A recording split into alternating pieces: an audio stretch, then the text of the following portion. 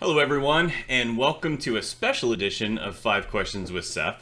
This one is the 5 by 50 edition. What is the 5 by 50? Is 5 by 50 my next book? It is not. 5 by 50 was a goal I set for myself several years ago. And yeah, there's no way around this one. I even tried to have a business trip covering a certain date coming up where I would bypass my 50th birthday.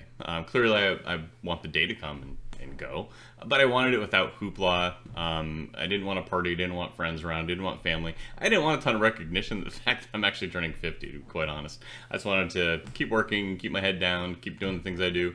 But, you know, facts are facts, and I am turning 50 soon. So what is 5 by 50? 5 by 50 was a goal I set for myself several years ago to have 5 books on the marketplace by the time I turned 50. So the big question is, did I hit that goal? The answer is yes. I do have 5 books on the marketplace. In fact, I have 11 books on the marketplace. So I far surpassed my goal. Super excited, super proud of that fact. Ton of work, ton of passion, a ton of fun. And that's kind of what we do, right? Here's some other vital stats. By the end of the year, if all goes right, and there could be some production delays or choices to push things off to the later year, but as things stand, I could very well have 14 books out on the market by the end of 2021.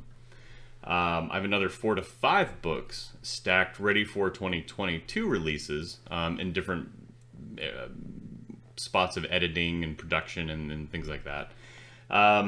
So yeah, I hit my goal, I surpassed my goal, super excited about that. There's a lot more to come. I've got a lot more things to do, so 50 is just a scratch on the surface for me. All right, here we are, the first question of the day. What was my first book and how did I come to write it? It's a good question. So my first book was Blood in the Snow. My first real book was Blood in the Snow. I'll get into that in a second. Blood in the Snow takes place following a character, Sean Kendall, in the Pacific Northwest. A little bit mirroring my life at the time. A huge adventure, going in the mountains and whitewater rafting and all those things.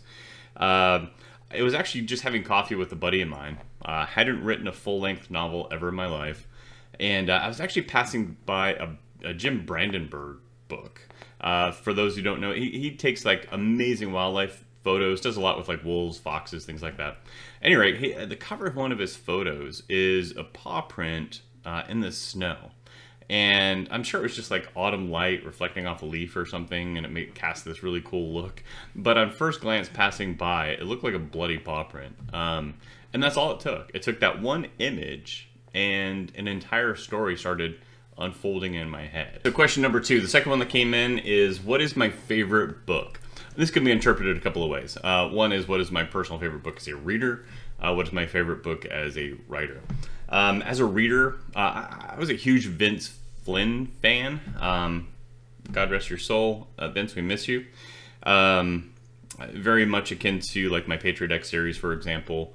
You know, I like some of Clancy's work, Brad Thor, some of those writers. Back in the day, it would be like Stephen Kuntz or what really got me reading, I got hooked on Alfred Hitchcock and the Three Investigators when I was in the 2nd grade. So, you know, God bless my 2nd grade teacher for introducing us to that series. I fell in love with it. My parents bought me the entire series over the course of several years. I reread that series countless times.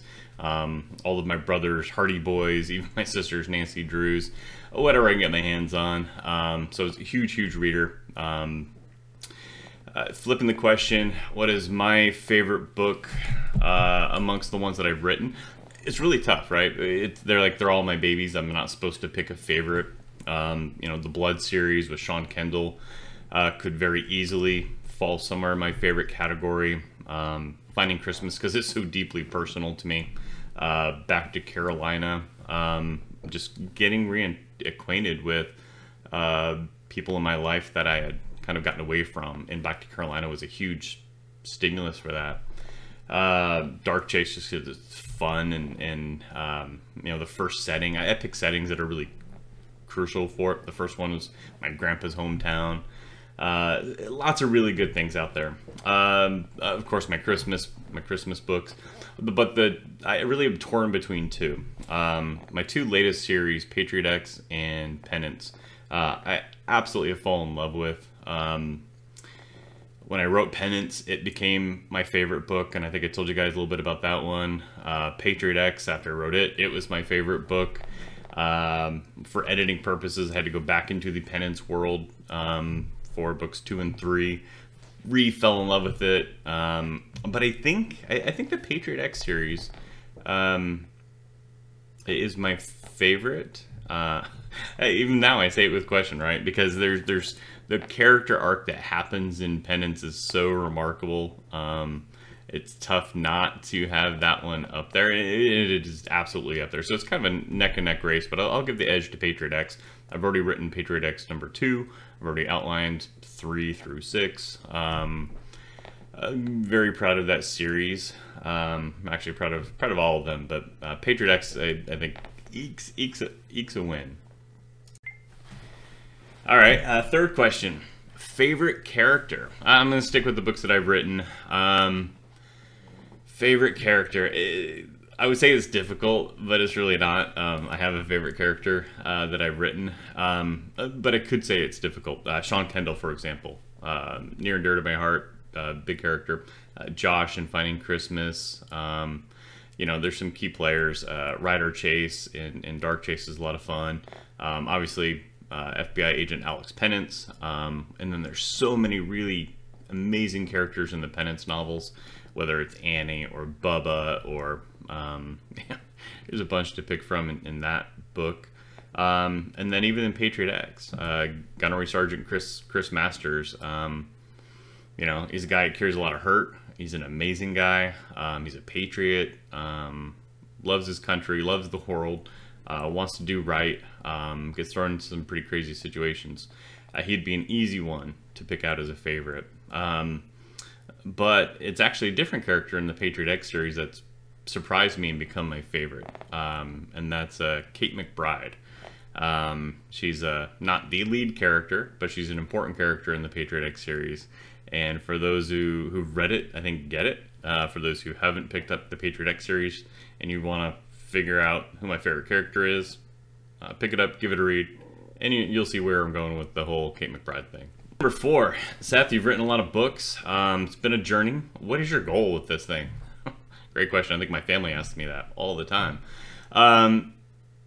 One is just to tell stories. I'm a storyteller, so that's really what this is all about. I'm going to write my stories, get them out there. You know, the money part obviously is a key factor, but the money part, like I don't have dreams of driving Aston Martins and living in a mansion. That's not it at all. But to earn a living doing what I love, that is a massive dream of mine.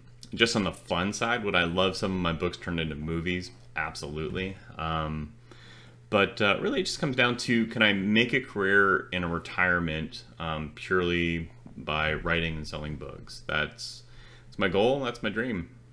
Sticking to it. All right, as always, I close up 5 questions with Seth from a writer, and the question that came in is, all right, Seth, you write a lot of books, and you're starting to write them pretty quickly. How in the world are you so prolific? Truth is, I have all these stories in my head. I'm constantly scribbling notes and having journals and setting up series long before I ever start writing that series. So sometimes I'll have several books in a series kind of already mapped out, outlined in a notebook.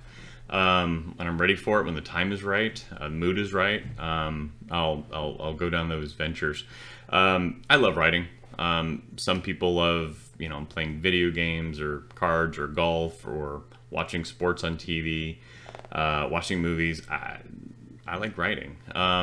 These worlds just get conjured up in my head. These characters get conjured up in my head, and I come up with these stories, and I just want to tell them. Whether anybody hears those stories, reads those stories, whatever. But I enjoy it. I enjoy the process. I truly fall in love with the characters that I write. I get immersed in the stories that these characters are kind of living through, and it's now just kind of become a part of me. So I'll wake up in the morning and I'll write while the house is quiet, I'm usually working and doing other things throughout the course of the day. And then I am, sometimes writing in the evening when I have time. And to be honest, anytime I'm left alone, if I'm on a business trip or something, I'm writing. That's what I do in the evenings. I'll go to, spend time at a coffee shop if I have space in the afternoon. Find a nice setting to sit down in, a park, a beach, a balcony, whatever I can get my hands on, and start writing. So I'm always working on a book. Sometimes I'm rarely working on multiple books at a time.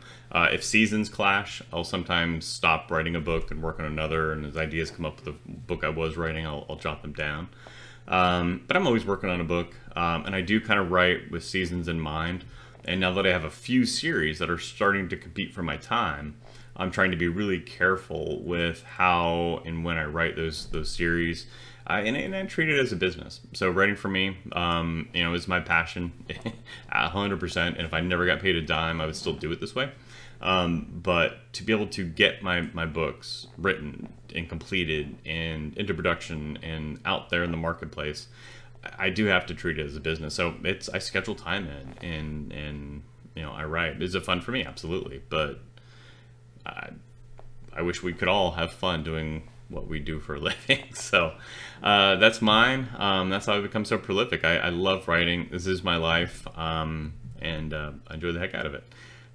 With that, 5 questions with Seth, the 5x50 edition.